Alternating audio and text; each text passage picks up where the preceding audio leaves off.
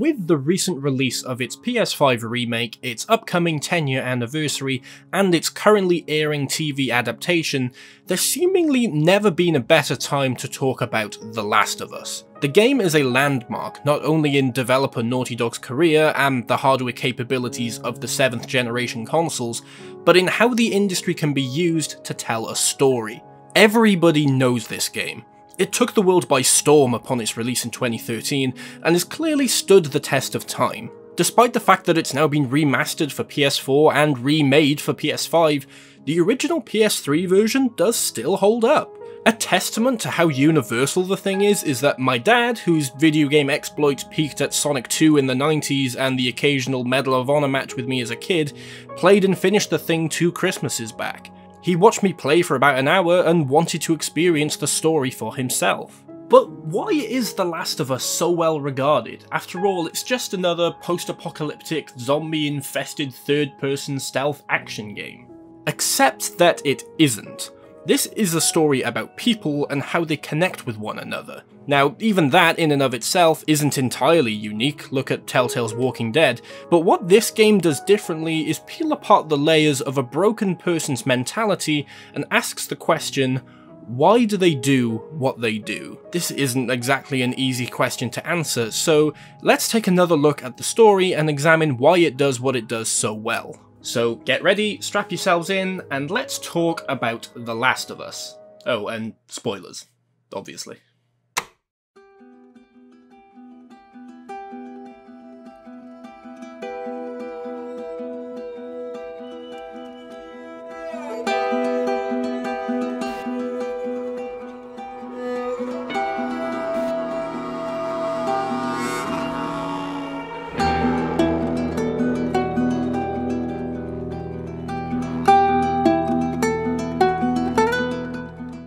The game begins with our protagonist Joel arriving home late from work one night. He comes home to find his daughter Sarah still awake, who then proceeds to give him a birthday present, a new watch. Things soon escalate when Sarah wakes up again in the middle of the night to find the town falling apart due to an unknown infection spreading through the nearby city.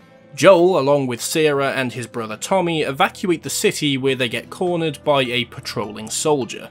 Joel explains that they're not infected, and the soldier radios in for orders. Despite being hesitant to actually do it, the soldier raises his rifle and fires at them, causing them to tumble down a small hill. Tommy shoots and kills the soldier, but it's too late, as Sarah was hit in all the chaos. Move your hands, baby. I know, baby, I know. God. Listen to me, I know this hurts. You're gonna be okay, baby, stay with me. I'm gonna pick you up. I know, baby. I know it hurts. Come on, baby, please. I know, baby. I know. Sarah. She dies in Joel's arms, and we smash cut to 20 years later. The world has now been overrun by the cordyceps fungal infection that takes over the host's motor functions and attempts to spread the illness further. They're zombies. Mushroom zombies. Joel and his accomplice Tess are smugglers who are on a mission to retrieve some guns that were stolen from them when they run into Marlene, the leader of the Fireflies. Now, the Fireflies are a revolutionary militia group hell-bent on finding a vaccine for the cordyceps infection. Marlene offers to give Joel and Tess the guns they came for and more if they help her smuggle something to the Capitol building located nearby in Boston. Initially running on the assumption that Ellie is the daughter of some bigwig, they eventually come to discover that she is the one and only case of an immune survivor of the outbreak. She has a bite mark that's 3 weeks old and shows no sign of turning. From here, the game is mostly about protecting Ellie as you try to deliver her to the Fireflies, who hope to engineer a cure to the infection. As I touched on earlier, The Last of Us isn't fundamentally a unique game, or story for that matter. There are countless zombie experiences out there. I've put out a video on Days Gone, which is one of them. But even with its stance of not being about the zombies, but the people, it isn't really a wholly unique setup. I mentioned The Walking Dead as a comparison for this post-viral outbreak narrative-focused story about people, and while that game does have its merit, what The Last of Us does is truly different. It may be hard to decipher why on the surface, but it delves into these themes and ideas far more deeply than its counterparts. The Walking Dead seems to want to tell a story about where these people end up after certain significant events happen in their life, but The Last of Us wants to tell why these people end up here. As a protagonist, Lee is serviceable. He's fine, but ultimately uninteresting when compared to not just Joel, but any of the characters here. Lee is undoubtedly a good person. The game tries to throw shade on this matter by having you start in a police car on your way to prison, but during the events of the story, nothing is really there to suggest that he isn't an upstanding person. He's friendly to those he meets, he's helpful to strangers, and essentially adopts a little girl that he finds alone more or less instantly. Clementine herself is a sweet, innocent child that doesn't fully understand the world she now inhabits, and so looks to Lee to protect her. Compare this with Joel, and the difference is night and day. He's tired, callous, and impatient, which has earned him a reputation in the local quarantine zone. He doesn't have the same respect that Tess does, and seems to play this role of the muscle or backup. Once you begin your journey with Ellie, Joel is cold and standoffish. He doesn't really want anything to do with this, and is only in it for what he has to personally gain. When he finds out that Ellie has been bitten, he immediately wants to turn around and hand her back over to Marlene. Now, don't get me wrong, this video isn't designed to push the agenda of Joel is an evil man, but instead examine how The Last of Us portrays its characters in a more realistic and interesting way. Joel isn't a mean, two-dimensional character. He's just damaged and likes to keep things at an arm's reach, so he won't get too attached to something that he can lose again. This comes into play far later in the story, but already this is much more depth than the characters in The Walking Dead demonstrate. I love Clementine because she's hopeful and optimistic, but I also love Ellie, who is also those things but isn't solely defined by archetypal traits. She is probably the most optimistic person in the game, but that doesn't mean she's constantly lifting the mood or acting as the voice of reason. Like Joel, she's also brash and quick to anger. The choices that you make in The Walking Dead are traditional apocalyptic decisions or philosophy questions. Do you take the supplies from the seemingly abandoned car to help your group? Who do you give the 3 pieces of food to? Which person do you want to save? These are all memorable moments from that game, but all of the decisions are generally a binary choice where most people tend to agree on what the right or wrong answer is. Conversely, in The Last of Us, we obviously don't make these decisions as the player, but Joel's actions are all understandable from his past experiences. These aren't survival choices, they're personal choices, and we understand why the characters make each and every one of them. This is what sets The Last of Us apart from the crowd.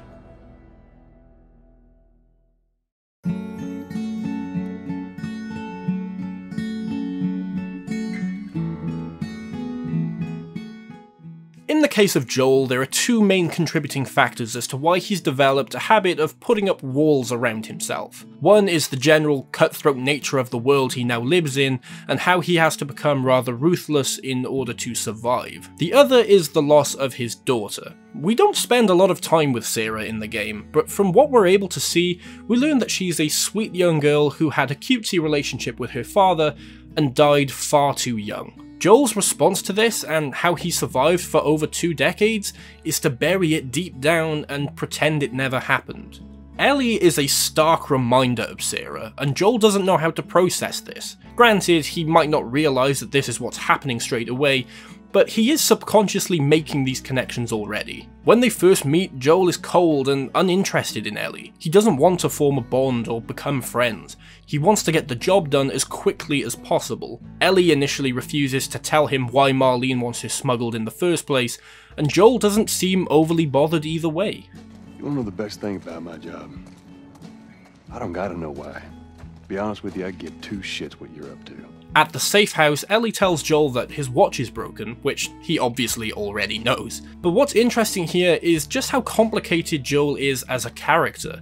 What I've been saying so far about him wanting to pretend things never happened is immediately contradicted by the fact that he still wears the watch that Sarah bought for his birthday. In fact, the watch is broken during the fall in the prologue, so not only is it a reminder of his daughter, but it's stuck on the exact time that she died. He simultaneously wants to move on, but also struggles to let go. That's such a human thing to do. It's easy to forget that these characters are created by a writer and not actual tangible people.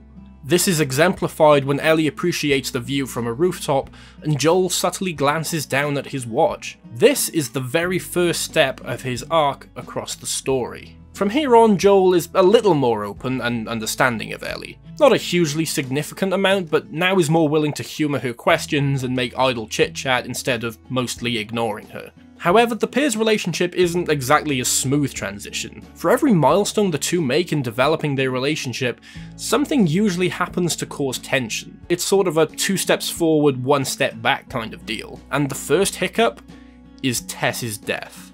Once the trio arrive at the Capitol building, they find that the Firefly extraction team have been killed and that the military have surrounded the exterior. Joel wants to go home, but Tess reveals that she's been bitten from a recent struggle with the infected. Oops, right? Give me your arm. This was 3 weeks. I was bitten an hour ago and it's already worse. This is fucking real, Joel. She tells Joel to find Tommy, who as a former Firefly will be able to help him take Ellie to the right people, and she stays behind to buy them time. After the two leave, Ellie tries to comfort Joel, but he isn't having any of it. Hey look, about Tess, I don't even know. Here's how this thing's gonna play out. You don't bring up Tess. Ever. Matter of fact, we just keep our histories to ourselves. Now, while the majority of this video does focus on Joel and Ellie, I do occasionally want to touch on the minor characters that play a small part in the grand scheme of things. Because even if they don't necessarily set the wheels in motion to push the plot along, each survivor that we meet along the way have their own issues and subtly serve to either warn us or teach us a lesson about our heroes. Tess was Joel's partner, we know this much. We know that she could be cold when necessary, but also has a gentle side that seemed desperate to come out. Also, Tess and Joel's relationship is left rather ambiguous whether or not it was romantic or platonic. After 20 years, she seemed to be the only person that Joel has allowed himself to get close to. He is concerned when she arrives with cuts and bruises on her face. And while we aren't privy to the details of their past, Tess does say in her final moments, Look, there's enough here that you have to feel some sort of obligation to me, so you get her to Tommy's. This could either be a frustrated remark brought on by unrequited love, or just a general statement based on their years of watching out for each other. However, her choice of words are interesting because she's essentially guilting Joel into doing a job that he doesn't want to do. They're both suspicious upon learning of Ellie's condition, but once she's bitten, she latches on to the only hope she has. Not for her survival, it's already too late for her, but for mankind's survival. She's grown sick of the misery and watching the world destroy itself, and uses her final moments not to make a big scene or a big speech, but to ensure that Joel sees this thing out to the end. From this point on, we can engage in optional conversations with Ellie, where the two speak about nothing in particular, just random observations and comments about what they find on their journey. They're not overtly important, but it is worth mentioning because these small moments do a lot of the work of making us care for the two. Since they need a vehicle to make it to Wyoming, they decide to visit Bill, an acquaintance of Joel's that owes him a few favours. Upon reaching Bill's town, they find that he's gone a little stir-crazy over the years and in his paranoia has set up booby traps all throughout the streets. Once we actually make it to the man himself, he immediately handcuffs Ellie to a nearby post and knocks Joel to the floor, annoyed that we've detonated a bunch of his traps. After he calms down, we learn that he's clearly been alone for some time and has developed a personal code which he strictly abides by in order to survive. One of these rules seems to entail sticking by himself. Look, let me tell you a story. Once upon a time, I had somebody that I cared about. A partner. Somebody I had to look after. And in this world, that sort of shit's good for one thing. Getting you killed. So you know what I did? I wisened the fuck up. I realized it's gotta be just me. Such an outlook on life is kind of bleak, but Bill's feelings are confirmed when the trio stumble across a hanged man in a nearby garage. This is Frank, Bill's partner, and the man whom he tried to care for and protect for a period of time. He seems pretty shaken up by the discovery, although he does try to hide it. We find a suicide note nearby and learn that Frank took matters into his own hands after being infected, so that he wouldn't become a monster. This is all very upsetting on the surface anyway, but to me, Bill serves as a warning as to what Joel could become if he doesn't learn to accept Ellie. Bill saw Frank as a liability and chose to cut him loose so that he could continue to survive on his own. Except when we find him, he's hardly thriving. He's a sad, lonely, bitter soul who is surviving, but not exactly living. This is a wake-up call for Joel to start working with Ellie as a team so that he can avoid this tragic fate.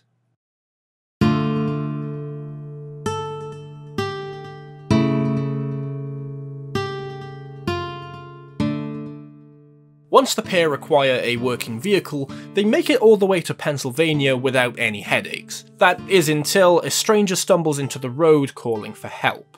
Ellie wants to help, but Joel just tells her to put her seatbelt on. Well, what about the guy?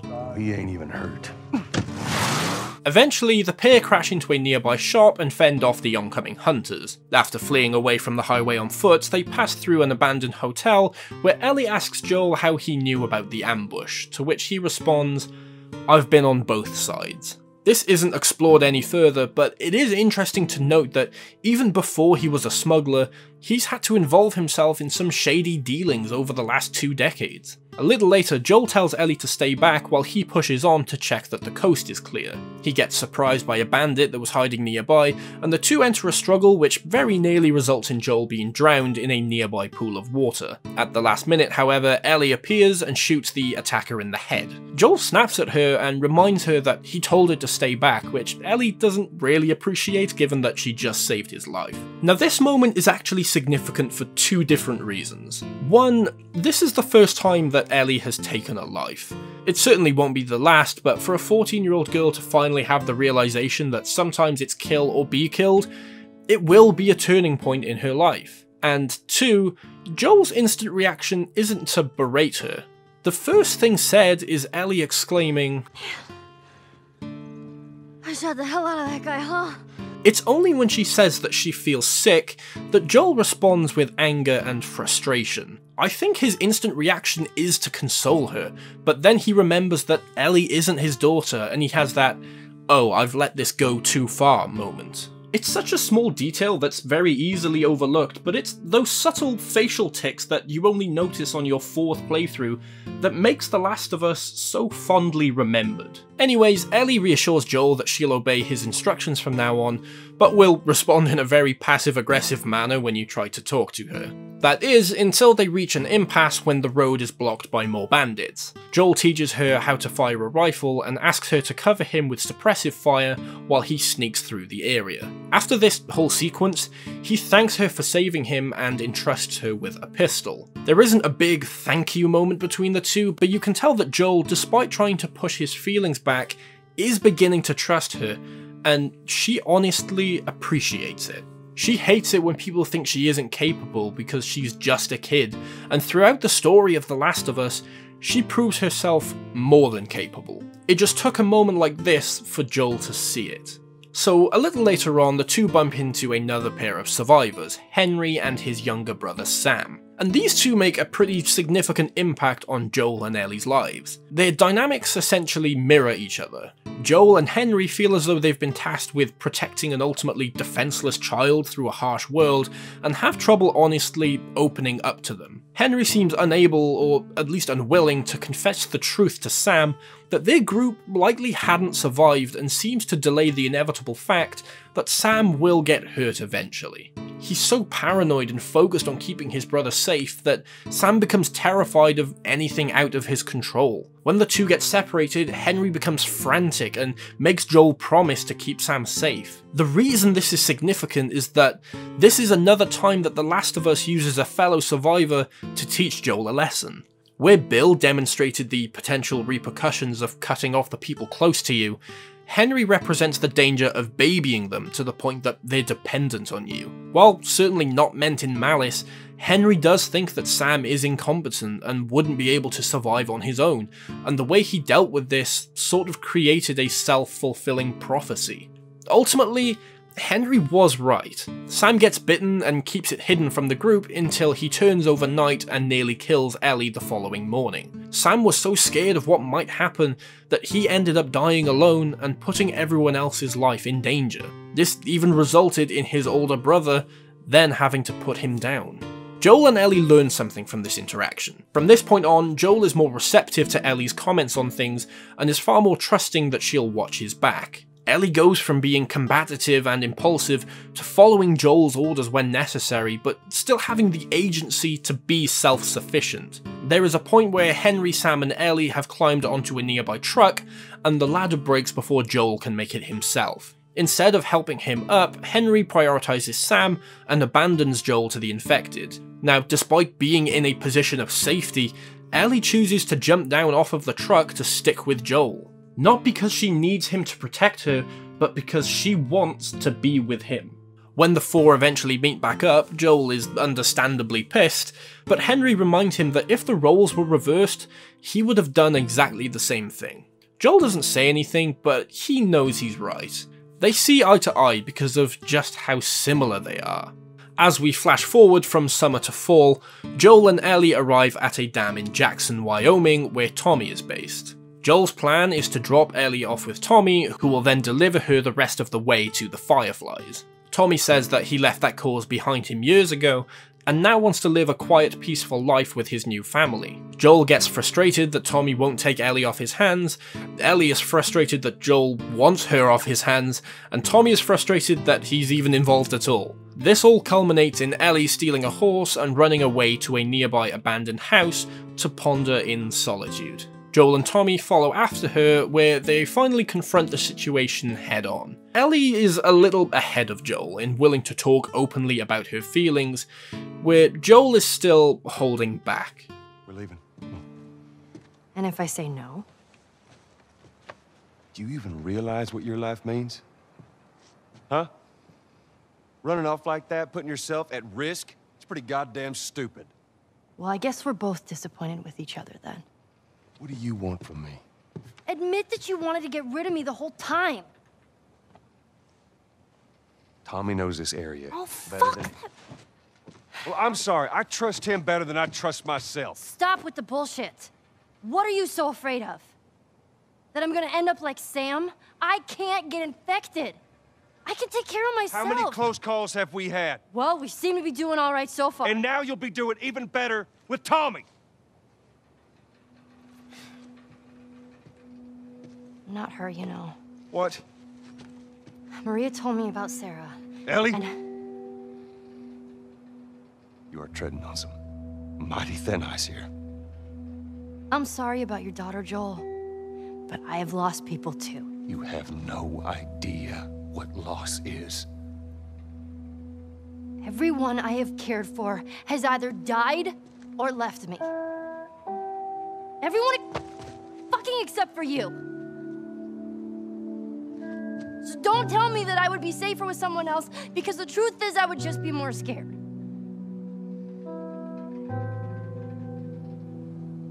You're right.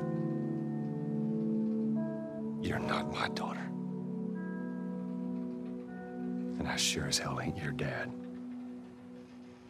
And we are going our separate ways. Get it together. We're not alone. It's fairly obvious at this point that Joel isn't really leaving her behind because he thinks Tommy can take care of her better, but because he's afraid of making that connection with her. You can tell that when she brings up Sarah, Joel is so very near breaking, but instead of opening up, he disparages Ellie's claims about losing people. You have no idea what loss is tells us so much about him and how close he is to cracking. And after a brief combat sequence, the three of them ride back to the dam, where Tommy offers to take Ellie off his hands, but Joel says no. This is one of the most significant points in the story. The most significant comes a little later, but after hearing her out and having some time to think on it, Joel is now willing to commit himself to Ellie. He's not being bought by Marlene, he's not being guilted by Tess. For the first time, he's making his own mind up to see this thing through to the end. Tommy even gives him an easy out, but he declines. This is the beginning of Joel's new path.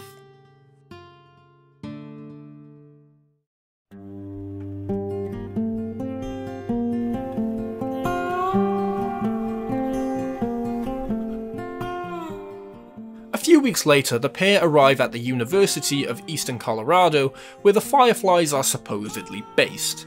Joel and Ellie are now clearly far more friendly with each other and make idle chat about those pointless conversations about unimportant things in life. Joel is teaching her the rules of American football, and they seem to be getting on really well now. There's a mutual respect that the two have developed. They're more open, but also aware of when they're pressing too far. Were you married? For a while. What happened? Okay. Too much? Too much. It's sweet that Joel is now willing to share more details of his life before the outbreak, but Ellie understands when she's verging on crossing the line into making him uncomfortable. He tells her that when he was younger he wanted to be a singer, and that he never went to college because he had Sarah at a young age. Ellie confesses that she wants to be an astronaut, which is such a kid thing to want to be.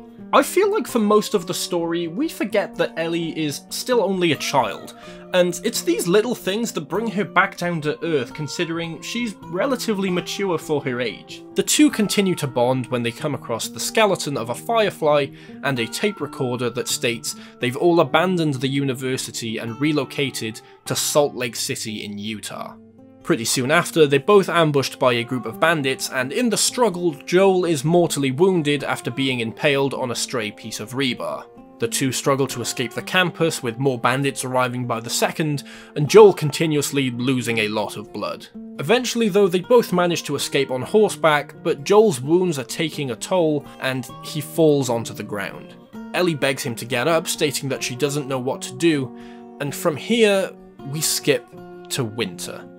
In the subsequent months, Joel has been lying in a dirty basement cellar as Ellie tends to his wounds and spends her days looting and hunting for themselves. In this section, we play as Ellie. Now, this is hugely significant because, for the first time, we've completely switched dynamics. Joel was Ellie's protector, a strong guardian that knows how to get his hands dirty and will do anything necessary to protect those he cares about. But now, Ellie has to become the protector.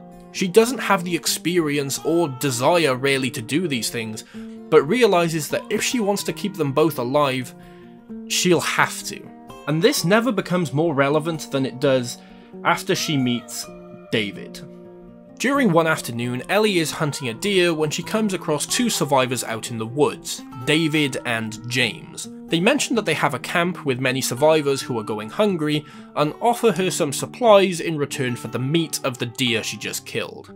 They offer weapons, ammunition and clothes, but Ellie asks specifically for medicine. James leaves to go get the medicine, while David and Ellie stay with the deer. Ellie keeps her bow on him for a good while and refuses to answer when he asks for her name. She's clearly come far enough now to realise what's at stake here and how she has to behave if she wants to survive in this world. David and James seem like decent enough people, but Ellie isn't concerned with coming across as rude when the alternative could be far worse. The two talk for a while until they're attacked by a nearby group of infected, where David reveals that he had a gun the whole time. After they clear the threat and James returns with the medicine, David tells Ellie that it was his men who attacked them at the university. A few weeks back, I sent a group of men out nearby town to look for food. Only a few came back. They said that the others had been slaughtered by a crazy man. And get this, he's a crazy man traveling with a little girl. You see, everything happens for a reason. Ellie immediately realises the danger she's in, but David seems to let her go. After returning to Joel, she administers the medicine but has to take off again fairly quickly as she realises that she's been tracked by David's gang. She eventually gets captured and is placed in a holding cell where she learns that David is not only a cannibal, but also a hebephile. It's not too long after this that Joel wakes up. Still suffering from his injuries at the university, Joel stumbles his way through the nearby towns looking for Ellie and is able to overpower 2 members of David's group.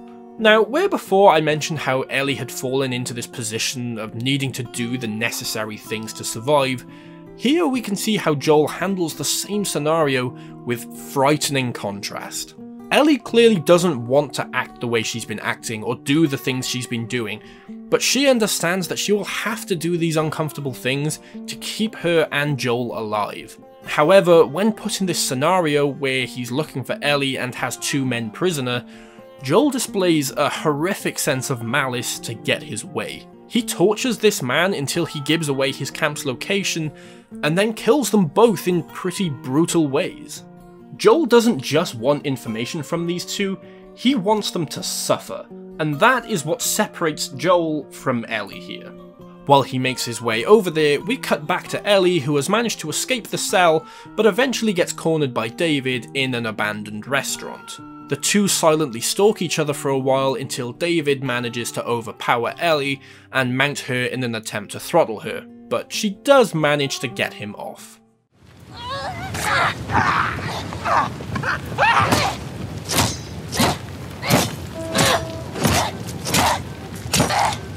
Ellie! Stop! Stop! Fucking touch me! It's okay. It's me. It's me. It's me. Look. It's me. He tried to... Oh, baby girl. It's okay. It's okay. Joel. It's okay. Ellie is in such hysterics at this point and is caught at such a vulnerable moment that she doesn't even realise at first that it's Joel whose arms are holding her. He comforts her, tells her that it's going to be okay, and calls her baby girl. Now, back earlier when I said that the most significant moment in this pair's relationship would come later, this is it. In case you've forgotten, baby girl is the nickname that Joel gave to Sarah. It's what he called her as she died in his arms, and him calling Ellie that now is the final chink in his armour breaking. At this moment, Joel accepts Ellie as his surrogate daughter. It brings him comfort because in his mind, it's kind of like reliving that moment from the prologue, but things get to end differently. His daughter is still here. Not only that, but he didn't have to do anything. She took care of herself. She's a survivor. And for Ellie, this is the moment she knows that she doesn't have to be alone anymore. She mentions to Sam that her biggest fear is being abandoned. And here, now in this moment, she knows that Joel isn't going anywhere. We now have our next time jump into spring, which indicates that this journey has been ongoing for the best part of 9 months now. Joel seems to have recovered from his injury at this point and is talking to Ellie in a far more comfortable and relaxed manner than previously. He even says he'll teach her to play guitar, but Ellie seems off. I think that because of the story's pacing, people tend to assume that this is because of what she just went through with David, but try to remember that this is now 3 odd months later. Not to say that the events haven't affected her in any way, but I think her silent daydreaming here is more to do with the awareness of what's to come.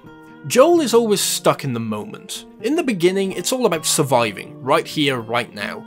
And in this particular moment, he's relishing in having that kind of relationship with his child again. But Ellie is looking ahead. The 2 are quickly approaching Salt Lake City, and she knows that their journey is almost over. Her time with Joel is ending, but not long afterwards, something catches her attention that seems to perk her up a bit. The 2 climb a nearby building and come across a herd of giraffes that escaped what once would have been the local zoo. They don't pose a threat or really have any significance to the plot at all, but they do provide our protagonists with a moment of levity in this long, gruesome journey they've been on. They serve as a reminder of what once was, and what could be again if the Fireflies are able to reverse engineer a vaccine to cure the cordyceps infection. And this really hits home when you realise that you can stay here with Ellie and watch them roam around for as long as you like. Joel only backs away when you press a button on the controller. For this moment, you are Joel, and you can just appreciate this slice of life with Ellie. It's pretty sweet. A short while later, Ellie begins to talk about Sarah. Is that after you lost Sarah? Yes, it was. I can't imagine losing someone you love like that. Losing everything that you know. I'm sorry, Joel. That's okay, Ellie. There is such a stark difference as to how Joel and Ellie approach this situation compared to how they did back in Fall. Ellie is far more respectful than she was initially, and approaches the subject with care and sincerity. She feels for Joel's loss. Joel realises what Ellie is doing, and he appreciates the sentiment. She even offers him a photograph of Sarah that Tommy also did earlier, which Joel refused to accept. But now, he takes it. Not only has the pair's relationship blossomed over the span of several months, but now Joel is more open to accepting his past and learning from it instead of just pretending that it never happened. What shortly follows is another puzzle water traversal sequence where Joel and Ellie get pulled underneath the surface. Ellie obviously can't swim, so Joel struggles to get them both onto dry land and begins giving chest compressions to try and resuscitate her. Then 2 soldiers arrive and one knocks Joel unconscious with the butt of his rifle. After waking up, he finds himself at the Firefly's HQ, greeted by Marlene.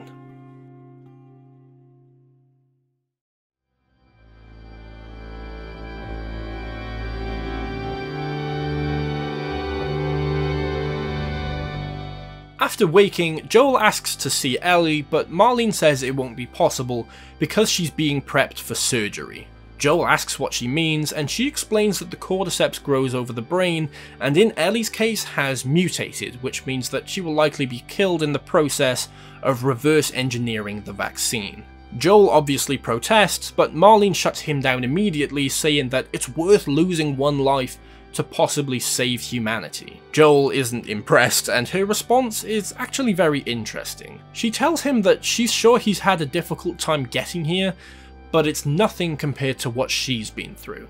Since we're talking morality here, I find it kind of interesting that so many of these characters insist that they've had it worse than everybody else. There's this weird need to invalidate everybody else's experience so that they can keep preaching this woe is me stuff, and spread the word that I had it worse.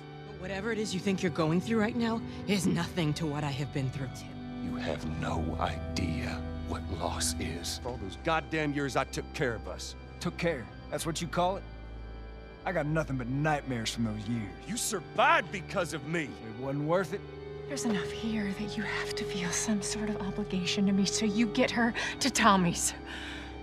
Anyway, after a brief conversation, she leaves him with a soldier and tells him to escort Joel from the premises and kill him if he tries anything. As he's being marched down the corridor, Joel manages to overpower the soldier and once again tortures a man for information to find out where the operating room is. Once he has what he needs, Joel proceeds to execute the soldier and rampage through the entire hospital, taking out countless fireflies along the way. Once he reaches the operating room, he kills the head surgeon, a decision I'm sure he isn't going to regret at some point, and lifts Ellie off of the table. Now, this whole section is incredibly significant, not just for the plot of The Last of Us, but also for its story and themes. If you recall, we began the game as Sarah, but the first time that we took control of Joel, we were carrying his daughter in our arms. And now here we are, the last time we play as Joel, with his daughter in our arms. It's not a coincidence that Sarah was killed by a soldier with a torch-mounted rifle, because while Joel is trying to escape the Firefly Hospital, the whole threat is more soldiers with torch-mounted rifles. The beginning of the game and the end of the game mirror each other beautifully. For Joel, this is the same situation with the same stakes, but this time he isn't going to lose. He manages to escape the onslaught from the nearby soldiers and get away through the nearby lift. He exits into the car park where he once again comes across Marlene. You can't save her. Even if you get her out of here, then what? How long before she's torn to pieces by a pack of clickers? That is, if she hasn't been raped and murdered first. It ain't for you to decide. It's what she'd want.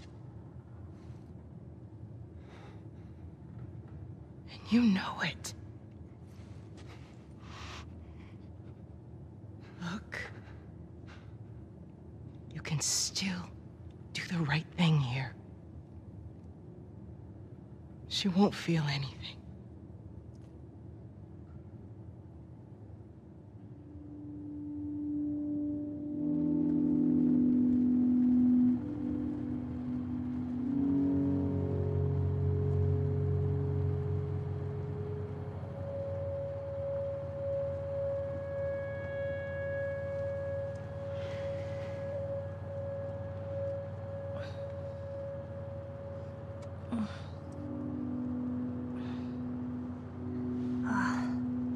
What the hell am I wearing? Just take it easy.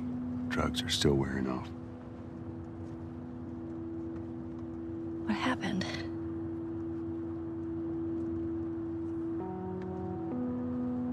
We found the fireflies.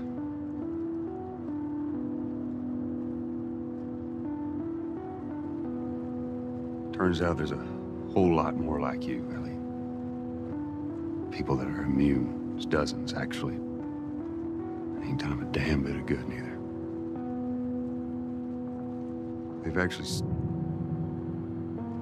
They've stopped looking for a cure.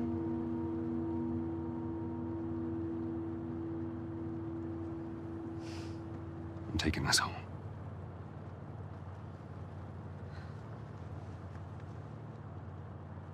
I'm sorry. Everything that's happened, everything that we've experienced through hours of gameplay and interacting with these two characters, all culminates here. Joel made a decision that would go on to shape the trajectory of both of their lives. Now, I'm not even going to get into the sequel and how that expands on this, but even from this first game alone, we know how this is going to play out. There are so many micro details to pick apart here, like how all of the lies Joel could have told. He says that there are dozens more like her. This was probably the most hurtful thing that Joel could have said at that moment. We learn a little later that Ellie spent a small amount of time with a friend called Riley, and one day they were both bitten. Riley succumbed to the infection and died, but obviously Ellie lived on. She spent the whole time since waiting for her turn. She wants her life to mean something, and when Joel simply says that there are plenty of others like you, she hears that she isn't important anymore. Her survivor's guilt made her happy to sacrifice her life to save humanity, but that chance was taken from her. A while later, they arrive back at Jackson, where Ellie has clearly been thinking about what Joel told her. She's fairly confident that what he's told her isn't true, and he's fairly confident that she knows that. But the two reach this impasse of, we both know it's a lie, but shall we go on trying to believe it anyway? Ellie strongly suspects what Joel did to the Fireflies, and she feels guilty about it. However, she's willing to go along with it to secure their relationship because she has nothing else, and after all this, she can't bear being alone. But before she can come to terms with that, she needs to be sure. Swear to me. Swear to me that everything that you've said about the Fireflies is true. I swear.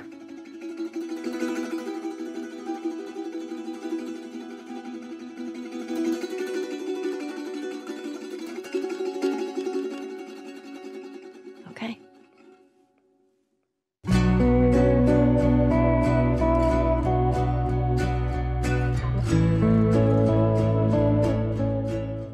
The Last of Us is not a story about zombies. It's about two people who are lost and find solace in each other to make it through the world. We grow to care for these characters in a way that, even when a video like this tries to dissect the morality of their choices, we don't really care. Is Joel a good person? Well, the honest answer is entirely subjective, but does it even matter? How do you even decide something like that? He must be a bad guy, considering he doomed the world, right? I mean, he probably wouldn't make a great world leader or anything, but he would be a great dad. It's all the little things that make up a person's character.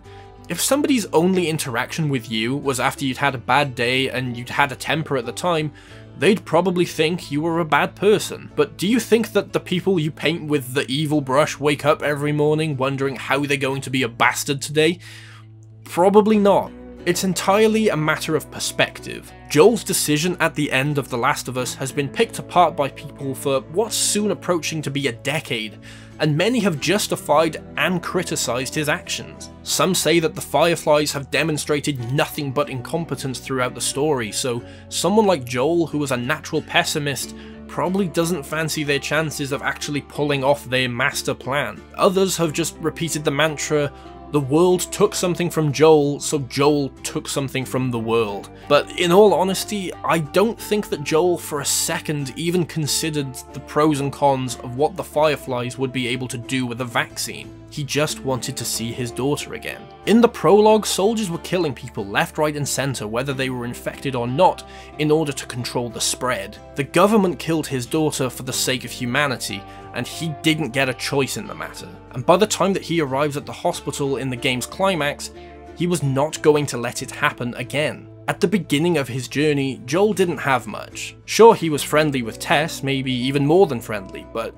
I don't think that he valued life all that much. After the year he had with Ellie, I really think he did. When he tells her, "You find something worth fighting for," he subconsciously rubs his watch. For Joel, she is that thing, and watching that personal growth is why The Last of Us is so compelling.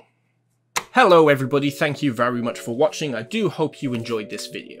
I absolutely adore this game, it's one of my favourites, and I think with the currently airing TV show, it's really cool because every week me and my dad get to talk about it and we get to say, you know, what we noticed that was different and what was similar to the game, and it's just really cool to be able to have that conversation, and this is a project that just seems to span across all generations. Let me know what you think of The Last of Us, its PS5 remake or the TV show. I'm happy to hear your thoughts on anything because I just love this property so much. But that's it, so don't forget to leave a like down below if you enjoyed, subscribe for more of this stuff, and you can even go follow me over on Instagram if you want to see teasers as to what I'm doing next and just what I'm doing in life. But that's it, thank you all very much, and I'll see you in the next one.